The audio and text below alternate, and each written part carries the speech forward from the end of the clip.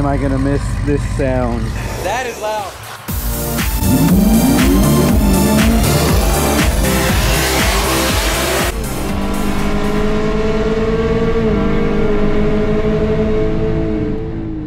What is going on, guys? Welcome back to the channel. Welcome back to another video. And today we've got the ZL1 here, and I wanted to basically talk to you guys about the future of the ZL1 and also fix something that we installed a little while ago and had some issues with, but thankfully the company that we were working with is awesome and they were able to send us out a replacement part. So we're gonna get that replaced and show you guys the kind of the quality issue that we saw and talk about the grid service that they had. So stick around and enjoy the video. Before we jump right into it, guys, I do want to give a huge shout out to each and every one of you guys that are part of the Speed Squadron. You guys are amazing. If you want to be part of the Speed Squadron, super simple. You just have to enjoy these videos and hit that thumbs up button. Consider subscribing and hit that notification bell so you can stay up to date with all of our videos that we post in the future, because we've got a bunch of stuff coming along. Now, the ZL1 sounding and looking beautiful. We installed this anvil notched carbon fiber rear spoiler about a couple months ago, and it looks awesome. I love it, and that carbon fiber is just insane.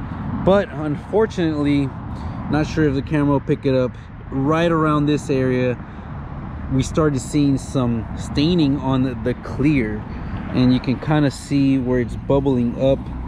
And yeah, so that obviously doesn't look good. So I reached out to Anvil and showed them pictures, showed them, you know, obviously the purchase date, this and that, and they were really awesome and basically got me a replacement in the mail. So we're gonna go ahead and swap that out. We'll show you guys a replacement, but here you have it. It is glossy 3K twill carbon.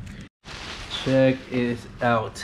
Check this out, guys. Looking beautiful. Awesome, awesome. Now this one is clean, no defects in the clear. So now the only thing we have to pretty much install on this one are the little end rubber caps, guys, and those are included here. So we're gonna go ahead and put that on and then just do a direct swap. I've already done a video on how to do this, so basically we'll just swap this out and show you guys what the end product looks like.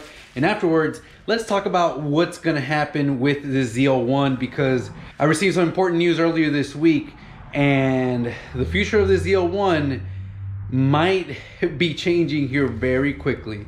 And it is installed and looking so much better, guys. No more stain right here in the very center. It was such a big eyesore.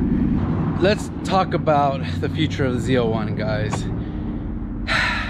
Last week I got my first email officially starting my Z06 process, and yes, that is right, the Z06 is coming, guys, and potentially much sooner than I expected.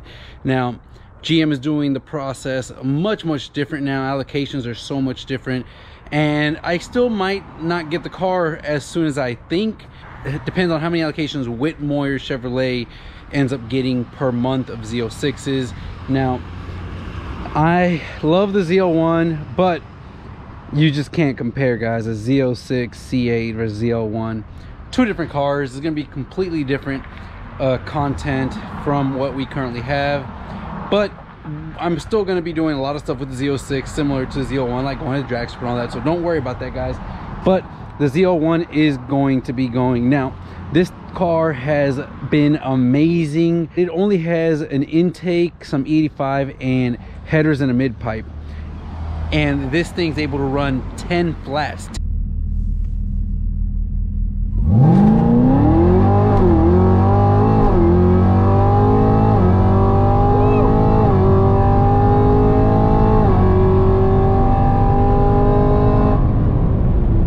10-0 at 135 with just a drag pack installed, guys.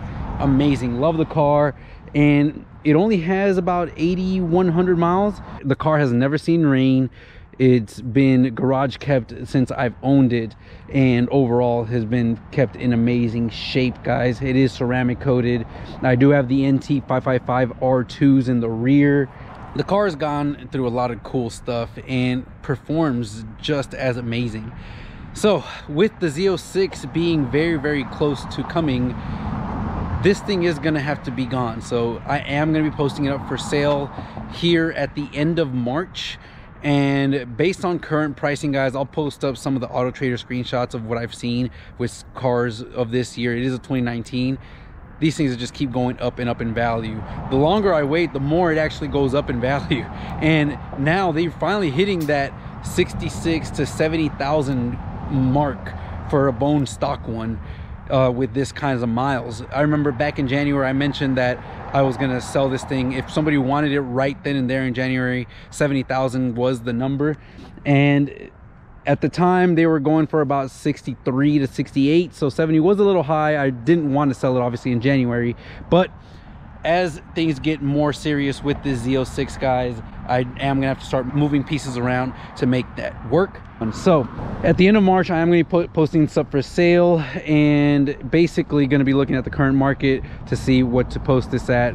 I will probably stick to selling it around the slightly higher end of what the stock ZL1s of this similar mileage go for, and I will be selling it with the intake and the headers, everything pretty much that the car has, except no drag pack. And depending on the price, I might throw in this wing, or I can put back the stock one and basically sell as is. It does have a lot of little carbon bits that I've added along the way around the door handle, mirror, and the interior, which do add some value. Those things aren't cheap, but overall looks great. Done a little bit of cosmetics, nothing too crazy.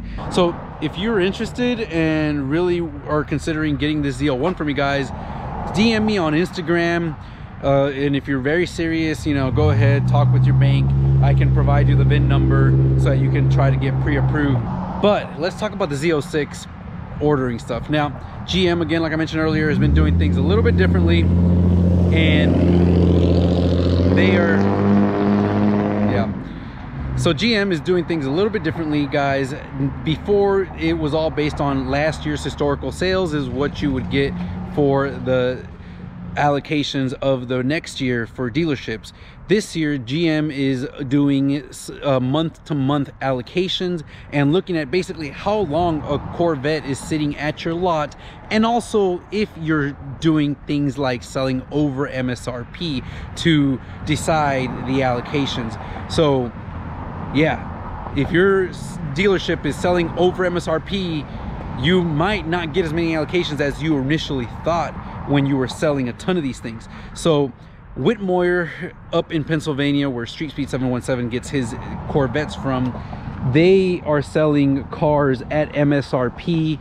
And I've got the email that if you have seen my Instagram, or you follow me on Instagram, you've seen where they are sticking to their word with the C8 Z06 and selling at MSRP, guys. Now, I am number 11 at the dealership. Yes, number 11. And the way that they plan on doing most of their stuff is at the end of March, on the 24th, they'll be able to put in their first orders for their Corvettes, and they are going to be submitting and wanting to maintain about 10 orders, 10 Z06 orders at any given time.